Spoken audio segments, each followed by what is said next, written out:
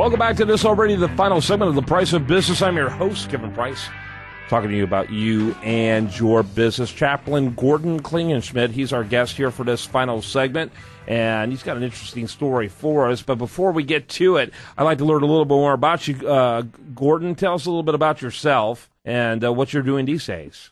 Thank you, sir. I'm a former Navy chaplain.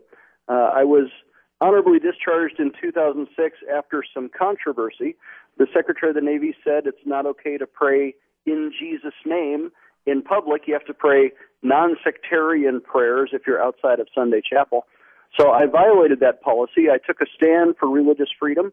I prayed in Jesus' name on national television in front of the White House. And for that, I was punished at a misdemeanor court-martial, but then I was vindicated by the United States Congress.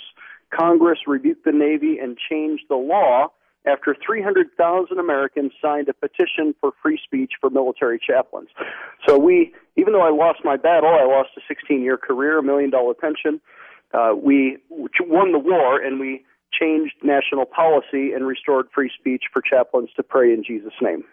Incredible. Great story. And I think that's a great thing to be known for. Congratulations. And what a cool thing for us to be mindful of, that the war for religious liberty is greater now than it has been really in the history of our country. Yes, it really has. In fact, for the 5 years now that I've been out of the Navy, I've led the Pray in Jesus' Name project, and together we've delivered 4.5 million fax petitions to Congress defending pro-life, pro-marriage, pro-Jesus, and pro-Israel issues.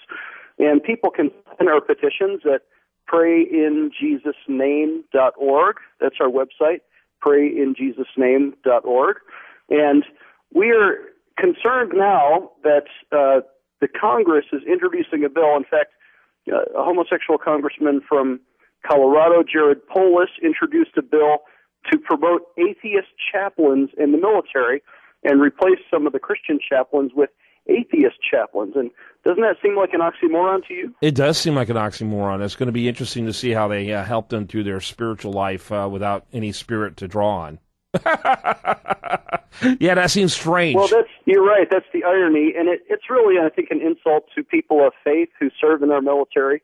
If an atheist wants secular counseling, they can already go to a psychologist. That's right. They don't have to go to a chaplain. But when somebody has a spiritual need or a religious need or a need to worship, they should have a chaplain there to facilitate that. Instead, now they're going to have, thank God this bill was not passed, but if the Democrats got their way, 150 Democrat congressmen voted for this, by the way.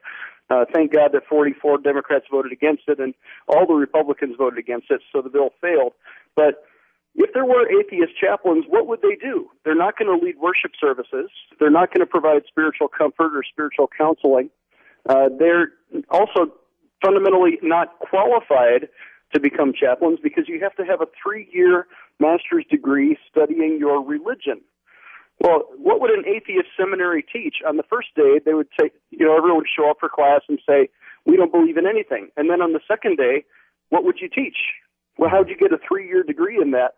It's never going to happen. So atheists will never have the same qualifications as Christian chaplains because they're not certified by the Pentagon and they're simply not qualified for religious ministry. By the way, what is your website? Is it prayinjesusname.org? Yes, that's my website. And we have a daily half-hour TV show there. We report on church and state issues in a news broadcast. We also have a free email alert that people can get. And we have opportunities for people to make your voice heard in Washington, D.C. We send, millions of fax petitions to Congress. It's better than a postage stamp because that takes 3 months to get through the anthrax scanner, but faxes are instant. They're better than a phone call, which is just a check mark on a tally sheet, and better than an email, which gets buried in their spam box. But you'll get oftentimes a letter back from your congressman if you sign a petition with us at prayinjesusname.org. Okay, people need to check that out. So that bill died, and it died, I'm sure. Did it pass the Senate, or did it start in the House? No, it started in the House, and that particular one did not succeed, so it didn't even make it into the House version. But there's good news. There's an amendment in the House version, National Defense Authorization Act of 2014, and it's Section 530, which actually protects freedom of speech not just for chaplains, but for all of our troops who are now sometimes being censored or punished. There's a chaplain in Alaska this week who was just censored by his commanding officer because he wrote on a blog, "There are no atheists in foxholes." And of course, he was quoting President Eisenhower, who said that in 1954. But just for writing about the idea that some people get, foxhole religion, or they come to God because they want to be right before they go to war, the chaplain was censored by his commanding officer and had to take down the blog. There is no freedom of speech for military chaplains. If I can be punished for praying in Jesus' name, if this chaplain in Alaska can be censored, there's also a technical sergeant in Utah who just got a letter of reprimand because he wrote an email to a chaplain.